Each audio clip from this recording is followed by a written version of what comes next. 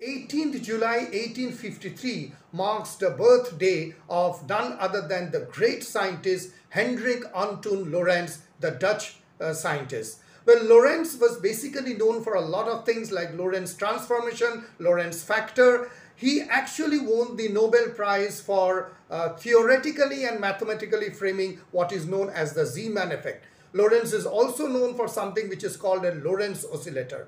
Lorentz information in terms of discovery of frames of reference and other important discoveries was widely used by Albert Einstein, both in his special and general theory of relativity. Lorentz transformation, as we know, holds the key factor in terms of special relativity.